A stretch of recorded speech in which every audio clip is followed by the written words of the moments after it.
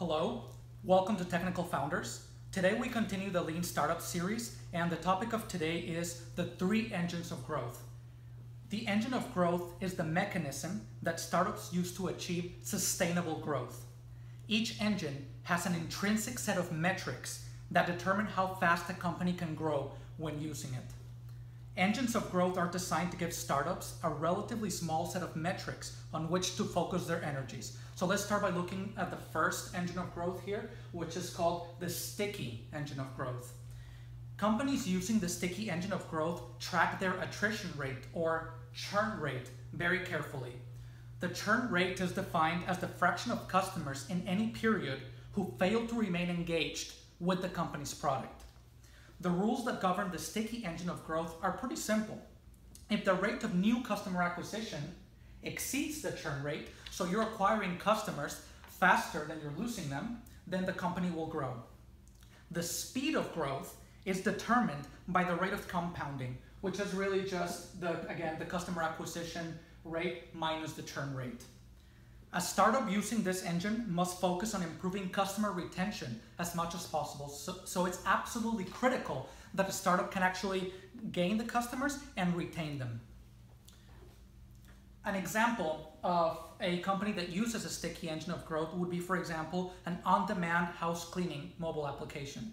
For example, a house tends to get dirty with time, inevitably. Like, it's just one of those inevitable facts of life that a house gets dirty. So something like a house cleaning app where you can book a house cleaning service on demand is a product and service that is just inherently sticky because a customer will need to use it repeatedly in the future. So it's very important for this type of company. It would be extremely important to focus on retaining those customers and delighting them and learning from them. So that's the sticky engine of growth. Now let's look at the second engine of growth, which is called the viral engine of growth. And this is a really cool one. So companies using the viral engine of growth are powered by a feedback loop called the viral loop. And its speed is determined by a simple mathematical term called the viral coefficient. So the viral coefficient is a measure, a numerical measure of how much virality the product or company has. So the higher the coefficient, the viral coefficient, the faster the product will spread.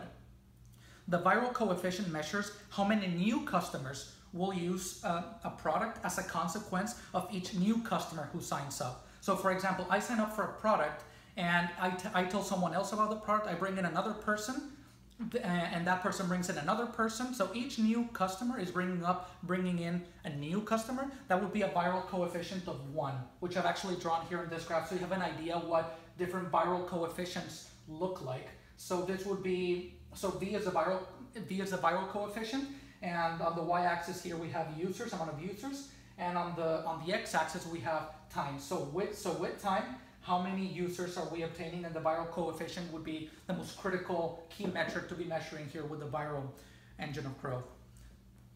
So companies that rely on the viral engine of growth must focus on increasing the viral coefficient more than anything else. This is the most important thing, because even tiny changes in this number will cause dramatic changes in future prospects for the company and the product. So a really awesome example of a company that used the viral engine of growth to grow was a company named Hotmail. You may have heard of it. So one of the most famous viral success stories really of our time. So for Hotmail, when the founders started, they could not afford an expensive marketing campaign. So instead what they did is they built a feature into the product. They tweaked the product itself. So the marketing, they decided to become part of the product itself, become a feature. So they're using engineering to do their marketing for their product. This was very creative. So at the bottom of every single email that their users sent out, they added the sentence, P.S. Get your free email at Hotmail, along with a clickable link. 18 months, this was so effective that 18 months after launching the service, they already had 12 million subscribers. And at that time, they actually sold the company to Microsoft for $400 million. Wow, isn't that incredible? So that would be an example of the power of the viral engine of growth. And the viral engine of growth has to be inherent to a product. For example, A lot of companies try to look for virality into their products, but the reality is, for this to really work, the product or service has to be inherently viral. So that would be the viral engine of growth. Pretty cool. Now, the last engine of growth, the third and last engine of growth, is called the paid engine of growth. Companies using the paid engine of growth also use a specific feedback loop. Each customer pays a certain amount of money for the product over his or her lifetime as a customer. Once variable costs are deducted, this is usually called the customer lifetime value, or LTV. So this revenue that you're getting from the lifetime value of the customer can be reinvested into the company for growth. For example, you can buy more advertising and just keep utilizing the paid engine, paying to obtain new customers and just grow that way. Now, suppose an advertisement costs $100 and causes 50 new customers to sign up. And this ad has a cost per acquisition. Cost per acquisition, we call it CPA, cost per acquisition of $2, right? So you spend $100 in this ad, you obtain 50 new customers from the ad. Therefore, each customer costs you $2 to acquire. So that would be your cost per acquisition. That's how much it costs to acquire the customer. Now, in this example, if the product has a lifetime value that is greater than 2, the product will grow and the company will grow. So for example, let's say the customer lifetime value of a customer, LTV, is $50, or yes, let's say $50, and it costs you to acquire $2 for that customer. Now you do have a paid engine of growth because now it's working.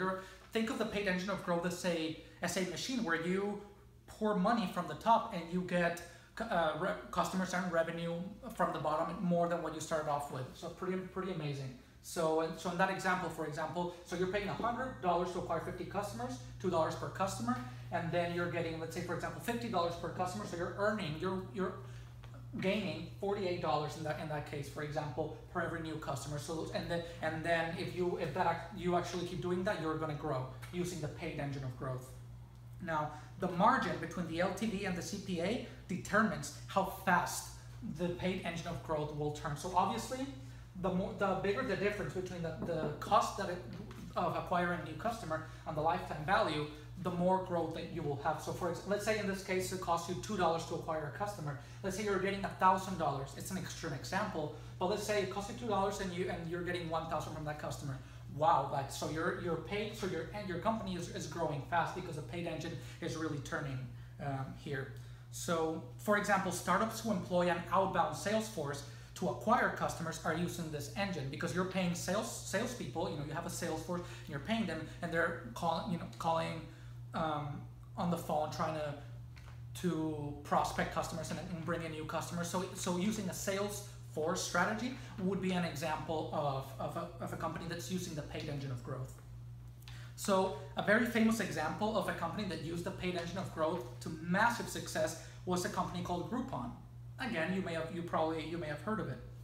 So what Groupon did was they actually hired a ton of salespeople. They had a sales force that was just constantly calling local businesses and persuading them to provide Groupon deals. Because for Groupon, the most important resource that they have is really the supply. So the vendors, the companies that actually offer discounts via Groupon. So Groupon discovered that the paid engine of growth worked great for them because they can just hire a ton of salespeople, have them constantly call businesses, persuade them to come in, and then for Groupon in particular, what it cost them to acquire the customer, so how much they had to pay all the sales, how much the salesperson earned in the process of getting the customer, the business, to sign in, and then over the lifetime. So how much, and the difference between that and the lifetime value of the customer. So over the total period of time where this business decides to stay in Groupon,